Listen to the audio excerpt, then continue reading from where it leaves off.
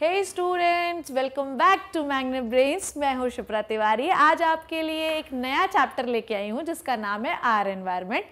ये आपके school examination में आने वाला है, तो इसको आपको बिल्कुल ध्यान से पढ़ना है।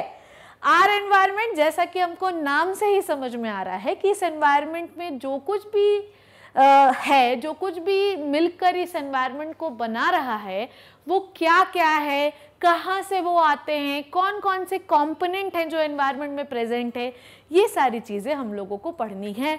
जैसे कि पीछे जो जीआईएफ चल रहा है उसमें देखिए घर है, पेड़ है, सन है, कार है, ट्रीज हैं, ग्रास है, एवरीथिंग। ठीक, तो जो क्या क्या कंपोनेंट हैं जो एक इकोसिस्टम को, जो एक एनवायरनमेंट को एक अच्छा बनाते हैं, बढ़िया बनाते हैं, जो एनवायरनमेंट को स्ट्रॉन्ग रखने के लिए इन्वॉल्व होते हैं, कंट्रीब्यूट करते हैं, ये सारी चीज़ें। ठीक है, ये चैप्टर बहुत ज़्यादा टफ नहीं है हेरिडिटी और इवोल्यूशन की तरह। जिन बच्चों को हेरिडिटी एंड इवोल्यूशन टफ लग रहा है तो मैं बता दूं कि ह्यूमन इवोल्यूशन का कोई इंपॉर्टेंस नहीं है, तो आप लास्ट का कुछ सेकंड का वीडियो स्किप कर सकते हैं, वो एग्जाम में नहीं आता है। पर उस वीडियो में जो पहला का कुछ समय है, पहले के कुछ टाइमिंग है, कुछ 15-20 मिनट, ये बहुत इंपॉर्टेंट है, इसलिए पूरा देखना जरूरी है। Okay, so let's start with a new chapter called as are environment. क्या है देखिए, our environment, everything which surrounds and influence the organism directly or indirectly, ठीक, is included in the environment। समझिए बात को कि इस environment में जो कुछ भी प्रेजेंट है बेटा, हवा प्रेजेंट है, सनलाइट प्रेजेंट है, प्लांट प्रेजेंट है, पड़ोसी प्रेजेंट है, पड़ोसी के बच्चे प्रेजेंट हैं, एवरीथिंग जो कुछ भी इस एनवायरनमेंट में प्रेजेंट है, जो भी आपके जीवन में इन्वॉल्व है, चाहे डायरेक्टली चाहे इनडायरेक्टली, सनलाइट है, हवा है, दिखती नहीं पर फिर भी इन्वॉल्व है। ठीक है, ये सब मिलकर जो बनाते हैं उसे ही हम कहते हैं एनवायरनमेंट। तो every factor, everything which involve और इन्फ्लुएंस द ऑर्गेनिज्म डायरेक्टली और इनडायरेक्टली। डायरेक्टली क्या है, जैसे हम खाना खाते हैं, जैसे हम चिकन खाते हैं, जैसे हम कुछ भी खाते हैं, तो इट इज अ डायरेक्ट।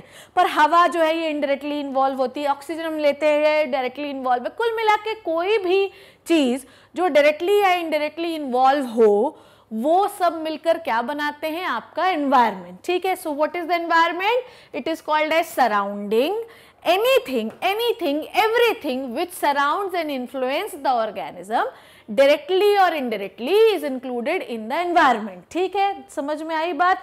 जैसे कि रेन होता है, रेन कैसा है कि इससे रिवर भरती है। रिवर क्या होता है, ये घर पे पानी आता है, पानी आप उसको पीते हैं। ठीक, तो ये किस तरीके से इन्वॉल्व है? इट इज इनडायरेक्टली इन्वॉल्व है, क्योंकि आपका पानी रेन से आ रहा है, रिवर से आ रहा है, फिर घर पे आ रहा है और फिर हम पी रहे हैं। ठीक है, तो एवरीथिंग जो कुछ भी इस एनवायरनमेंट में पाया जाता है, वो जो कुछ भी इस एनवायरनमेंट में है, वो सब आपके सराउंड को बनाता है। The environment is the sum total of all living and non living factor that surround of an organism. कोई भी लिविंग या नॉन लिविंग, मैंने आपको बताया, हवा, पानी, वर्षा, बिजली चमकना, इंसान, केकड़ा, मक्खी, मछली, क्रोकोडाइल, एवरीथिंग जो कुछ भी लिविंग या नॉन लिविंग ऑर्गेनिज्म जो ह्यूमन बीइंग को सराउंड करता है या किसी ऑर्गेनिज्म को सराउंड करता है, उसे हम एनवायरनमेंट कहते हैं। समझ में आई बात? जैसे ये हाथ है, ये पेड़ है, ये सनलाइट है, ये पानी है, एवरीथिंग, चाहे नॉन लिविंग हो चाहे लिविंग हो, ये सब जो तुम्हें सराउंड कर रहे हैं वो एनवायरनमेंट कहलाता है। ठीक है, the study of environment include the study of its various component and there protection, preservation and management.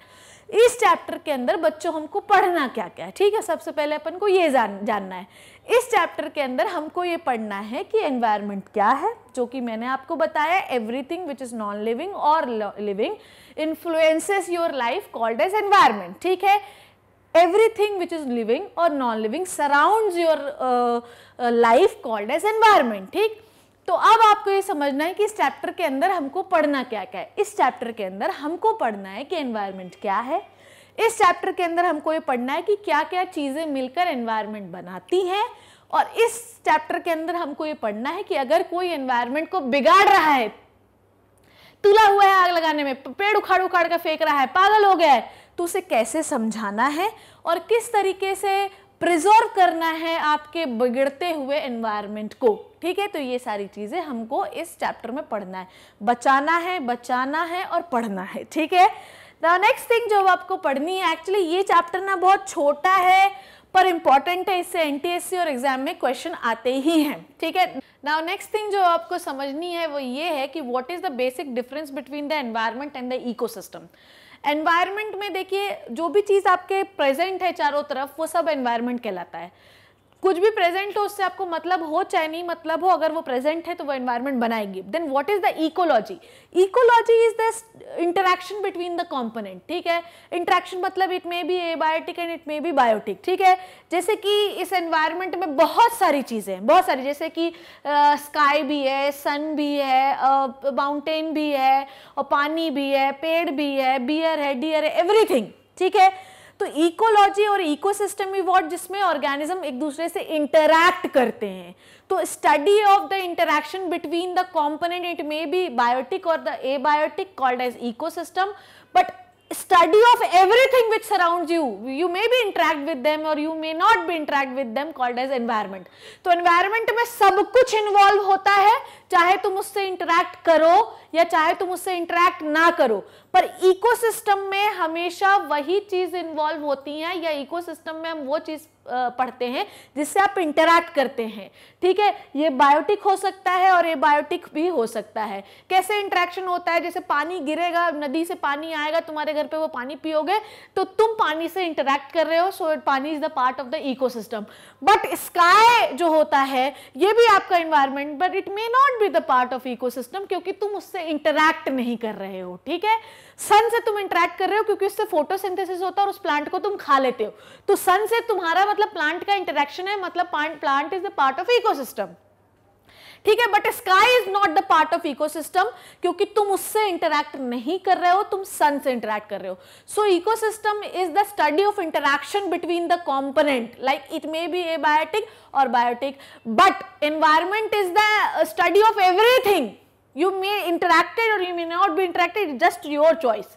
तो जो कुछ भी है वो सब कुछ तुम्हें पढ़ना पड़ेगा। इवन स्काई के ऊपर क्या आता है, उसके ऊपर क्या आता है, उसके ऊपर क्या आता है, अब सॉइल के नीचे क्या आता है, इसके नीचे क्या आता है, ये सब एनवायरनमेंट का पार्ट है। बट इकोलॉजी क्या है? जो कुछ भी तुम्हारे चारों तरफ प्रेजेंट है और जिससे तुम इंटरैक्ट कर रहे हो उसकी स्टडी, ठीक है। समझ में आ गई बात? तो ecosystem is the part of environment, but environment में सब कुछ पढ़ना पड़ता है, पर इकोसिस्टम में सिर्फ उतना ही पढ़ना पड़ता है जिससे तुम इंटरैक्ट कर रहे हो, ठीक है।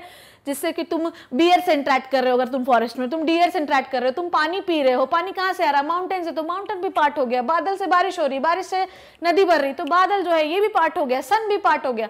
बट जो चीज इंटरैक्शन में नहीं आ रही है उसको हम एनवायरनमेंट में पढ़ेंगे पर इकोसिस्टम में नहीं पढ़ेंगे। समझ में आई बात? जैसे कि कोई ऑर्गेनिज्म कहीं जाता है, ठीक है, जैसे कि टेरेस्ट्रियल इकोसिस्टम अगर हम लोग गए तो प्राणी जो है वो एनवायरनमेंट जो है वो बदल सकता है, पर इकोसिस्टम हमेशा वैसा ही रहता है अगर उसमें कोई छेड़छाड़ ना करी जाए तो। Now next thing, ecology means, मैंने आपको बताया ये क्या होता है, the study of inter relationship of organism between the biotic and abiotic component of their environment, ठीक है। तो it is the inter relationship between the biotic and abiotic component in a particular area, ठीक है। So what is the ecology? कि जहां पर आपके साथ बायोटिक कंपोनेंट भी रह रहे हैं जैसे कि लिविंग थिंग, और एबायोटिक कंपोनेंट भी रह रहा है जैसे कि नॉन लिविंग थिंग, जैसे कि पानी, जैसे कि सनलाइट, जैसे कि वर्षा, रेन, ये सारी चीजें क्या होती है? Abiotic component. बायोटिक कौन रह रहा है? तुम भी रह रहे हो, बिल्ली भी रह रही है, कुत्ता भी रह रहा है, कीड़े मकोड़े भी रह रहे हैं। So all the biotic and abiotic component जो भी तुम्हारे चारों तरफ रह रहे हैं, they all make the ecosystem, ठीक है, ऑफ द एनवायरनमेंट, ठीक है। तो आपका एनवायरनमेंट कब अच्छा रहेगा? जब आपका इकोसिस्टम अच्छा रहेगा, ठीक है। Now next thing, the ecology term was given by the Ernest Haeckel. This is the very important sentence, ये आपको याद रहना चाहिए, ये आपके एनटीएससी में आ चुका है बेटा, तो ये चीज आपको याद रखना है कि एनटीएससी में पूछा गया है, इसलिए मैंने इसको हाईलाइट किया है कि ये क्या होता है, ठीक है। तो अर्नेस्ट हीकल जो है, ठीक है, इसको अर्न्स्ट हीकल भी कहते हैं, हीकल ने जो इकोलॉजी का टर्म है वो बताया था। Now this is the image जो ये बता रही है कि this is the forest ecosystem, ठीक है। फॉरेस्ट इकोसिस्टम, हम लोग कौन से इकोसिस्टम है, लैंड इकोसिस्टम वाले, ये फॉरेस्ट इकोसिस्टम है जहाँ पर एक बियर भी दिख रहा है, ट्री भी दिख रहा है, नदी भी दिख रही है, बारिश भी दिख रही है, सनलाइट भी दिख रहा है, बादल भी दिख रहा है, तो ये गिलहरी भी दिख रही है, डियर भी दिख रहा है, एवरीथिंग जो है इस पूरी इमेज में दिख रहा है, तो ये सब क्या मिलकर बना रहे हैं, इकोसिस्टम। नाउ अब देखिए मैंने क्या समझा, एनवायरमेंट, एनवायरमेंट को आप क्या कहते हैं, सराउंडिंग, तो जो कुछ भी आपके चारों तरफ सराउंड में है वो सब क्या कहलाता है, एनवायरमेंट, ठीक है। नाउ नेक्स्ट थिंग, फिर मैंने आपको क्या बताया, इकोलॉजी, इकोलॉजी का मतलब ये होता है कि जिस जगह पर तुम रह रहे हो उस जगह के चारों तरफ क्या है, उसका सिस्टम जो आपको पढ़ना है वो क्या कहलाता है, ecology. So ecology means the study of habitat और लिविंग प्लेस ऑफ ऑर्गेनिज्म और study of organism at the home. आपके घर पे आपको पढ़ना इज द इकोलॉजी, पर पूरे वर्ल्ड को पढ़ना इज द एनवायरमेंट, ठीक है। नाउ नेक्स्ट थिंग, इकोसिस्टम और इसके कंपोनेंट के बारे में हम लोग बात करेंगे कि इकोसिस्टम जो है इसके अंदर क्या क्या पाया जाता है। सो ecosystem is the structural and functional unit of the biosphere. आपके बायोस्फीयर की स्ट्रक्चरल और फंक्शनल यूनिट है। स्ट्रक्चरल कैसे, क्योंकि इकोसिस्टम से हमें पता चलता है कि कितने पेड़ हैं, कितने पहाड़ हैं, कितने ऑर्गेनिज्म है, कितनी वर्षा होती है, कितनी सनलाइट आती है। So it is the structure, ये पूरा आपका एक स्ट्रक्चर बनाता है आपके बायोस्फीयर का जहाँ पे आप रहते हैं। And it is the functional unit, क्योंकि अगर मछली नहीं होगी तो एक्वेटिक इकोसिस्टम कैसे बनेगा, डियर नहीं होगा तो फॉरेस्ट इकोसिस्टम कैसे बनेगा, सनलाइट नहीं होगी तो आपके प्लांट फोटोसिंथेसिस कैसे करेंगे, पहाड़ नहीं होगा तो आपका जो है लैंड जो है रिवर उसके बीच में से कैसे निकलेंगी। तो everything which is present into the biosphere will make the ecosystem, ठीक है। तो इट इज द स्ट्रक्चर, क्योंकि ये एक आपको स्ट्रक्चर प्रोवाइड कर रहा है, आपको दिख रहा है ये पहाड़ है, यहाँ पे पेड़ है, यहाँ पे, तो it provide the structure. And structure जब बनेगा तो it provide the function of the biosphere, जहां पे आप रहते हैं यही चीज स्ट्रक्चर भी बनाती है और यही चीज फंक्शन भी करवाती है। अब सन जो है स्ट्रक्चर भी बना रहा है और उसी से आपको सनलाइट भी मिल रही है। जैसे कि नदी जो है वो स्ट्रक्चर बना रही है कि यहाँ पे एक्वेटिक इकोसिस्टम है और उसी से पानी भी मिल रहा है आपको, ठीक है। Now next thing, it has the property of self प्रिप्यूटेशन। इसका मतलब ये कि ये खुद ब खुद बनते हैं, मतलब बहुत सारे आप बनाते भी हैं पर ये खुद ब खुद नेचर इन्हें बनाता है, ठीक है। It is an open system and dependent on sunlight. Every ecosystem is dependent on the sunlight, ठीक है। इट मे बी स्मॉल और मे बी वेरी लार्ज। अगर मैं बात करूं तुम्हारे घर के गार्डन की तो it is the small ecosystem, पर मैं बात करूं किसी फॉरेस्ट की तो it is a very large ecosystem, ठीक है। तो ये छोटा हो सकता है, ये बड़ा हो सकता है, ये अपने आप बनता है ज्यादातर, पर कुछ को तुम खुद बनाते हो, ठीक है। अब जो सबसे इंपॉर्टेंट चीज है जो कि एनटीएससी में लास्ट 2 साल पहले आई हुई है कि इकोसिस्टम टर्म किसने दिया, इकोसिस्टम टर्म दिया टेंसले ने, ठीक है। तो एनवायरमेंट टर्म किसने दिया है, हीकल ने। इकोलॉजी टर्म किसने दिया, इकोलॉजी टर्म किसने दिया, हीकल ने। पर इकोसिस्टम टर्म किसने दिया है, टेंसले ने। दोनों में डिफरेंस है। Ecology is the branch of biology जिसमें आप इकोसिस्टम के बारे में पढ़ते हैं। But what is the ecosystem? The component which surrounds you make a system called as ecosystem, ठीक है। तो इकोसिस्टम दिया है टेंसले ने, पर इकोलॉजी किसने दिया है, अर्नेस्ट हीकल ने। ये चीज अपने को याद रखना है। Now let's talk about the ecology, समझ में आया, the study branch of biology which deals with the study of ecosystem called as ecology. Now let me define what is the ecosystem, ठीक है। देखिए अब ओडम ने डेफिनेशन दी है, तीनों में अंतर याद रखना। इकोलॉजी किसने दिया है, हीकल ने। इकोसिस्टम किसने दिया है, टेंसले ने।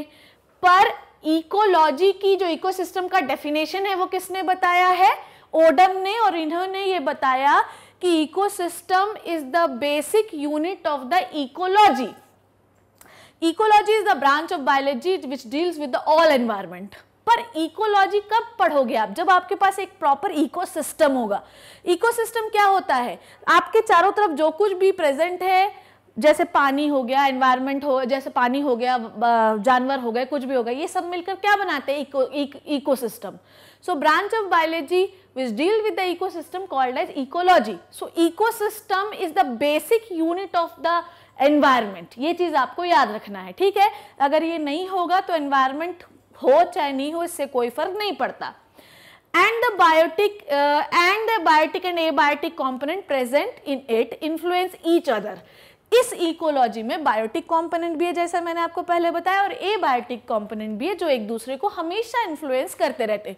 ज़्यादा बारिश होगी तो परेशानी होगी, ठीक बारिश होगी तो खुश रहोगे, ठीक है। पेड़ काटोगे तो ज़्यादा बारिश होगी, मिट्टी बह जाएगी, पेड़ गिर जाएंगे तो तुम्हारे इंटरफेरेंस से उसको परेशानी हुई, इसी तरीके से पेड़ों को परेशानी हुई। इसी तरीके से अगर बहुत ज़्यादा चारों तरफ झाड़ियाँ उग जाए तो वहाँ सांप आने लगेंगे, तुम्हें डस लेगा, तुम मर जाओगे, तो इससे तुम्हें परेशानी हुई। तो अल्टीमेटली एबायोटिक बायोटिक दोनों कंपोनेंट से मिलकर इकोलॉजी बनती है, इकोसिस्टम बनता है, और दोनों की इन्फ्लुएंस से होता है। ऐसा नहीं कि तुम जो है तो हमेशा गर्राते रहो, ऐसे इकोसिस्टम खत्म हो जाएगा और तुम मर जाओगे एक दिन, ठीक है। Both components are essential for the sustenance of the life. दोनों कंपोनेंट आपको चाहिए, ऐसा नहीं है कि चारों तरफ सिर्फ आप जो है तो मुर्गा खा खा के जीवित रहोगे, आपको उसके लिए सनलाइट भी चाहिए, आपको सब कुछ चाहिए। तो दोनों कंपोनेंट आपको जीवन जीने के लिए जरूरी है। A self-contained unit of living thing, plant, animal and decomposer and their non-living environment, soil, air and water. तो बायोटिक कंपोनेंट कौन कौन से हो गए? Plant, animal and decomposer. और एबायोटिक कंपोनेंट कौन कौन से हो गए? सॉइल, एयर एंड वाटर, ठीक है। तो ये समझ में आया आपको, ठीक है। इकोसिस्टम का इंट्रोडक्शन आपको अच्छे से समझ में आया। लेट मी रिवाइज दिस कि इसमें मैंने आपको पढ़ाया क्या? एनवायरनमेंट, जो कुछ भी आपके चारों तरफ है वो आपको इफेक्ट करता हो, चाहे डायरेक्टली चाहे इनडायरेक्टली, इसे कहते हैं आप एनवायरनमेंट, ठीक है। जैसे कि ग्लेशियर पिघलेगा तो नदियों में पानी का लेवल बढ़ेगा, तो मे बी आपके चारों तरफ पानी, बारिश जो है ज़्यादा हो और आप डूबने लगे, जैसे 2-3 दिन पहले हो रहा था। तो एक ग्लेशियर पिघल रहा है जिससे इतना सारा तबाही मच रही है, तो ये क्या है? आपका एनवायरनमेंट ही तो है। आपके एनवायरनमेंट में इतना ज़्यादा, जैसे कि पोल्यूशन इतना ज़्यादा बढ़ रहा है, पोल्यूशन इतना बढ़ रहा है, तो भोपाल में कोई गाड़ी चला रहा है, MP नगर में कोई पोल्यूशन बढ़ा रहा है, तो वो पोल्यूशन डाइवर्ट होकर आपका आकृति इको सिटी तक पहुंच सकता है। तो इट इज़ द एनवायरनमेंट, ठीक है। पर आकृति इको सिटी में रहने वाला व्यक्ति क्या बनाएगा? इकोसिस्टम, ठीक है। तो आप समझिए कि चारों तरफ जो भी चीज आपको इन्फ्लुएंस करती है, डायरेक्टली चाहे इनडायरेक्टली, ये सब एनवायरनमेंट में होते हैं। Then what is the environment? It is the sum total of all living and non living factor that surround an organism, ठीक है। So study of environment is the study of its various component, ठीक है, जिसके अंदर ये सारी चीजें कैसे प्रिजर्व करते हैं, कैसे मैनेजमेंट, ये सारी चीजें इंक्लूड होती है, ठीक है। So this is the very basic and very small thing. इसमें जो 3 चीजें आपको पढ़नी है वो है इकोलॉजी टर्म किसने दिया, फिर इकोसिस्टम टर्म किसने दिया, और किसने कहा कि ecosystem is the basic unit of the environment और द इकोलॉजी।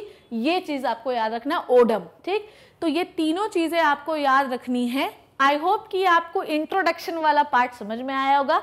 नेक्स्ट क्लास में मैं आपको और इंटरेस्टिंग चीजें बताऊंगी। ये चैप्टर लिटिल थोड़ा सा बोरिंग है, पर टेंशन लेने की जरूरत नहीं, क्योंकि जब आप food chain, food web 10% law पढ़ेंगे तो आपको मजा आने लगेगा, ठीक है। तो आई होप कि आपने ये लेक्चर एंजॉय किया होगा। नेक्स्ट क्लास में हम आगे की चीज़ों के बारे में बात करेंगे। तब तक के लिए थैंक यू सो मच।